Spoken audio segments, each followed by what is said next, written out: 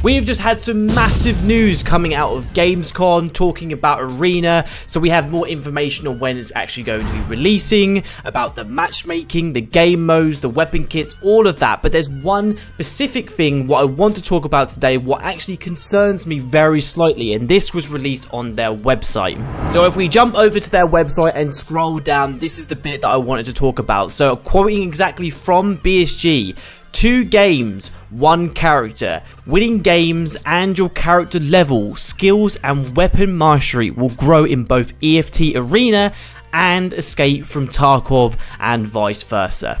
Now, what a lot of people have been talking about is the leveling system of the cross progression. So when you level up on EFT, you will then cross progress into Arena, and then vice versa the other way. So when you're playing games in Arena, you'll get kills, get XP for doing stuff, complete matches. Afterwards, you'll get experience, will then level your character up, and then that's also conjoined with your Escape from Tarkov character as well. Now, I recently just released a video on TikTok going over my concerns about this, talking about just the leveling alone because of people getting in on the early wipe, because this is when Arena is supposed to be releasing, from what we've heard, in December, when the next wipe is supposed to be happening. So I was worried about people getting onto the very beginning of the wipe, jumping on Arena, be able to grind up loads of XP really quickly in the first day, getting to level 15, having that kind of pay to win advantage over people who just own EFT, being able to get to the flea market super fast over them because you can consistently get more XP because you have a respawn system like you would in a normal FPS shooter. But it has been confirmed with some gameplay that released today. We actually got some official gameplay looking at Arena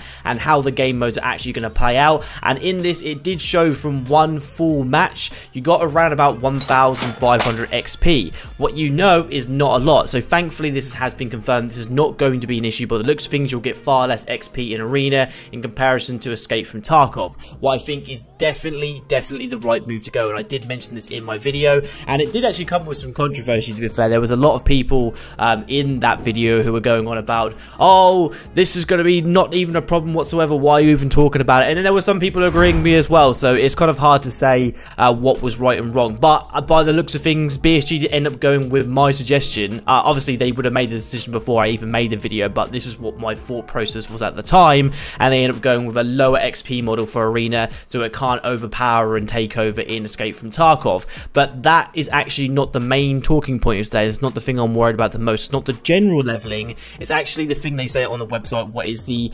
level and skill weapon mastering that I'm more concerned about. Because as we know in Escape from Tarkov, the skills and the weapon mastering actually probably makes one of the biggest differences in the game. So talking about somebody who's got a low leveling in their perks and also their weapon mastery in comparison to somebody who's got really high, it will make such a huge difference. Such a huge difference. So let's just talk about one of the skills, for instance, strength. Low level strength versus high level strength. We all know when you have high level strength, the advantage you get to the max level when none of your weight on any of your equipment weighs anything, so you can move around the map so quickly and get into places where you couldn't before in comparison to somebody who's super low level.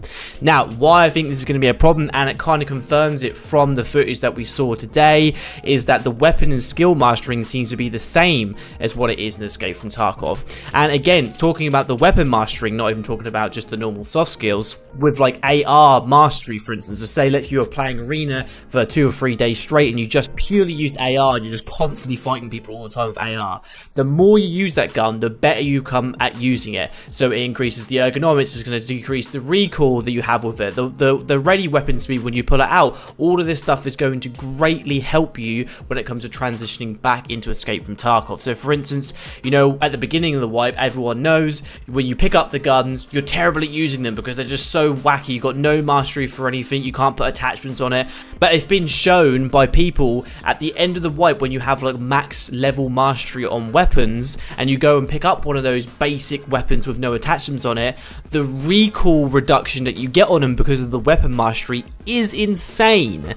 So this is going to be a massive issue if they do not tone it back same as what they have with the leveling system, the normal progression leveling system. Because like I said, people said in the comments what I do agree with my TikTok video, and said if you're getting so many levels very quickly in Arena but you're not doing the tasks, you're not going to get ahead because you're not actually going to be able to unlocking those extra trade levels. You're still going to have to task, and they're very right about that. That is true. But when it comes to the soft skills and also the weapon mastery, that is a completely different ballgame. That is completely tied to leveling, nothing to do with another outsource like the quests in Tarkov holding you back on that. It's just completely tied to the leveling itself, what is crazy. So BSG, you really need to be very careful with this. Because you could end up ruining December wipe, because you're going to again give that massive advantage to those people who have Arena to the people who don't. And we don't want to promote a pay to win system. I honestly know that we kind of do slightly have one, and you're silly for disagreeing that currently Escape from Tarkov is a slight pay to win with EOD account, for instance. Like the so much bigger stash size that you get from the get-go, or the bigger container to fit more stuff to make more money, and the biggest thing of all, the extra trader level. And this is coming from a person who played in a standard account for 3 years before I even upgraded to EOD, so I can tell you the upgrade and the difference it makes from going from EOD from the standard account. It gives you a massive advantage, especially in that traded level add-on as well. But by all means, don't take this as me bashing the game and saying it's the wrong thing. I do think the cross-leveling thing could work, and I definitely like the idea of it. I just feel like it needs to be implemented very carefully. Because coming from somebody who's played Escape from Tarkov for a long time, and somebody who's definitely going to be playing Arena, I like the idea of not having to jump between both games and having complete different levels. So say I just play Escape from Tarkov for ages at the beginning of the wipe, but then leave Arena alone, and then I get into Arena about 2 months later, and I'm super far behind everybody else because I've just been playing Tarkov and not actually been playing Arena. So the cross progression thing, I said, can work, and I do think it's a good implementation from there. Like I said, just needs to be implemented very carefully. But I'd be really interested to hear what you guys think about this in the comment section below. Like I said, whether you think this is a good idea or you think it's a bad idea, or maybe even just what you think they could do to change or implement it a little bit better. BSG could end up seeing the video and seeing the comments, so you never know. But if you want to see some more stuff from me, I recently just did a challenge video where I go over the pre-built presets that just got added in this wipe, and I had an absolute blast using the first one. It's hopefully going to be a continuous series, so check that out here. And if you want to check out my live streams on Twitch every other day, link in the bio for that, and remember to like and subscribe for more.